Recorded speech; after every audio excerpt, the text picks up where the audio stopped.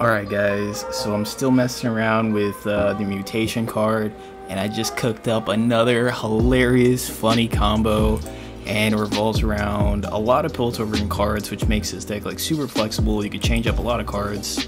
So I'm running no champions in this list, but your real champions are right here.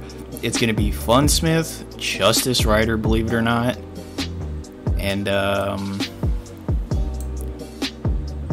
wait, what was my other one? Yeah, that's about it actually. So these are your champions. It's Justice Rider and Funsmith.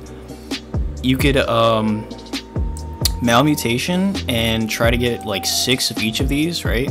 So you either want to get 6 Funsmiths, instantly win the game, or 6 Justice Rider, which gives you pretty much infinite stall, infinite removal for free every time they draw. And if you don't want to go Justice Rider, you could go with a mill strategy with the 4 mana card that draws. Where is it? This guy, right?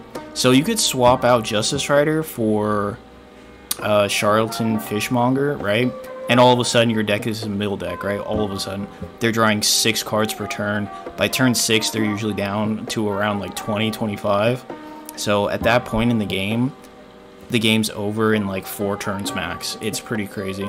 It's like it's a 4-turn countdown if you get the combo off, which is pretty crazy. And if you do go for the Fishmonger, you just want like a couple extra copy cards so you don't mill yourself, right? So maybe, you know, I already have Evil Imperfectionist, but you could add a couple more if you want to go like that route. Both of these combos are super viable. I'm using Justice Rider for this just because it's like super, it's just like a super off meta card, and it actually works, and it's just pretty funny. And again, right, the main combo is Funsmith. All of a sudden your Static Shocks are doing 7 either to face or to a unit. This Rocket Barrage is a board wipe no matter what. You're dealing like, what is this, 3 plus 6 potentially, right? So you're dealing 9 to 2 different things, including the Nexus, and you know, so on and so forth, right? Obviously the mixed mystics get super efficient. The Divine Draft, this could target phase 2, so a lot of times this is just dealing like 7 damage again. So, and then also you have just a couple draw cards, you know, it's piltover, and everything else is just removal to keep you in the game.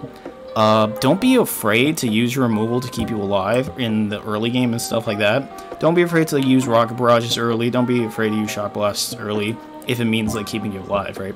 Because the deck doesn't really do much until turn like 4 and 5 when you start getting a full board of either Justice Riders or Funsmiths. But guys, check out the games, check out the deck. Give me a like, give me a follow. This shit is absolutely busted. This Malmutation card is insane. Alright guys.